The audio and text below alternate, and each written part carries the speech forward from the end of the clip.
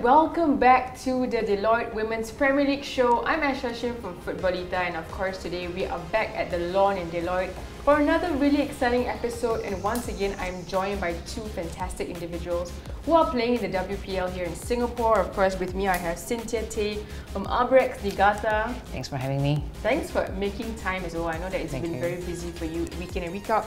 And also from Tiong Bahru we have Rochelle Chan. Welcome Rochelle. Thank you, thank you. And it's also the first time I'm seeing the kit for this season as well. So previous kit. Yeah, it's actually very nice, the colour of the kit. So before we start the show proper, I just want to remind you guys that you can catch all the WPL highlights on the Deloitte Women's Premier League page. You can also follow SG Women's Football for more of the live streaming games every weekend. And you can also continue to watch the show because we're going to be giving out some really cool prizes in the weeks to come. Okay guys, Match Day 4 had some really exciting action, and you guys can watch the highlights in a bit. But for now, let's start with Rochelle. How have you been? Especially with Tiong Bahru, coming to this season. Let me know how you've been enjoying the season. Yeah, I think it's been good. Like the first day we were a bit nervous, and moving on our third game last week. Then I think the momentum is building up and the team spirit is there. So it's been good. Yeah. Okay, and Cynthia, welcome to the show. We've had Naja in the first episode as well, your teammate. So since then, of course, there's been some progress because the league started. But I wanted to ask, Albirex didn't really have a good start to the season. So what are your thoughts on that? Yep, the team didn't start off very well. I mean, I can see that there's a lot of great teams and a lot of new players that I see in the pitch. But nevertheless, I think the team did enjoy the 90 minutes together, play together. And what most important is that every single game that we play, we do learn something and try to be better. And I believe that you can get somewhere, and for this round, anything can happen in the season. Fantastic! It's a great, inspiring way to start off the episode. And I'm going to ask you a little bit more about your journey actually in Albirex in a bit. But first, I'm going to go to Rochelle. You first, because Tiong Bahru are very well known in the local grassroots football scene for what they've done for women's football as well as the grassroots scene. So maybe can you talk me through that and why you chose to join Tiong Bahru? Right. I think the Tiong Bahru committee has been really supportive. I think for the past at least 4 years, and I think previously they were under the Woodlands Wellington also together. So I think they've been really supportive throughout the years, supporting my team. So actually we changed name a few times. It's our 5th name change, yeah. But I joined this team because we're like a family. Like we've been playing together for 5+8 years. So yeah, it's a nice family that we have. Yeah. So before it was always Tiong Bahru for you, or which teams were you previously with?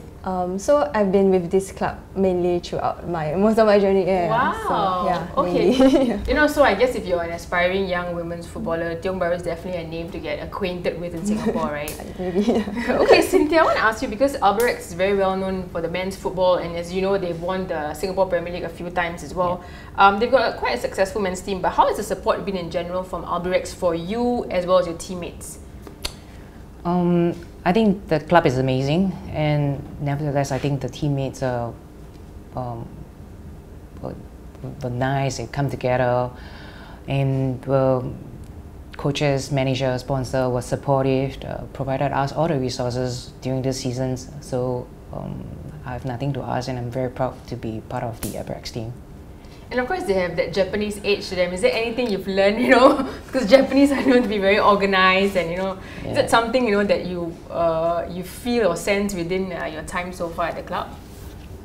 Having Japanese culture in the team actually makes the player a better one, I would say, because we know that in a women's scene, discipline is one of the key components. Without that, I don't think it will bring us to anywhere. So I think I'm pretty much adapted to the environment, and I'm pretty adapted to the club with all the structure is being established. Okay, we're looking forward to seeing you as well do well in the season, because we still have a long season ahead of us, guys. Remember that. Yep. Okay, Cynthia and Rochelle, just want to ask you, maybe Rochelle, I'm going to start with you first. How did you get started in football? I'm sure that many of the young girls out there want to know. What's your story? Who encouraged you to take it up? Right. So actually, I previously used to play netball, and I met my current teammate Monesha. She was here on the first episode. Yes. Yeah. So at that point of time, she was playing both netball and football, and Yeah. I think her football was really good. And then moving on a few years later, then I decided I wanted to pick up football because I was thinking, oh, it could help my netball game. And then I picked it up, and then I never looked back. I fell in love with the sport, and yeah, it's a beautiful game. So. Okay, and speaking of Red Bean Pao, you know, of course, we've spoken about pre-game dishes, and you guys can check it out on our social media. But now I want to go back to you, Cynthia, and I want to know as well how you started in football, your story. Okay, to be honest, I think I started playing soccer, was being intrigued by the boys playing at the void deck. So how they use the ball, control, and how they play all the kinds of tricks, then that's inspired me that trying to make myself also be like them. So that's how I started playing soccer, and till now I'm still in love with the game. A beautiful game, as they say, right? How old were you, by the way, when you first touched the ball? So I'm gonna disclose my age. So I started playing when I was 12. Okay. So now, but I started soccer pretty late. So I started like late 17s. Okay, in your Then teens, yeah. So I play at the club and got to national ball bit and stuff. Yep, that's how I got in. But your initial position, what was the position that you've always wanted to play in? Or so I was during my time, coaches are very traditional. So so I was not even aware that I was using my left leg to kick the ball. So as my coach noticed, then that's where I started to play as number 9, the striker, then moved to the wing. Yep. And as I become more senior, then I played more of defending, and right now I'm playing the centre back together with my team, senior team. Okay, and the centre back is a very, very important position in general, right? Okay, I want to talk about some of the challenges you guys have faced personally in your journey in football. Maybe I'll start with you first, Rochelle. What are some of the personal challenges you faced? I think for me, like picking up the sport at like 17 years is most of my teammates. It's quite a late age, so I think getting there, okay, maybe we know how to run only, and then like our touches are not good. So I guess it's a challenge in picking up the sport so late is like the intricate touches that you have with the ball.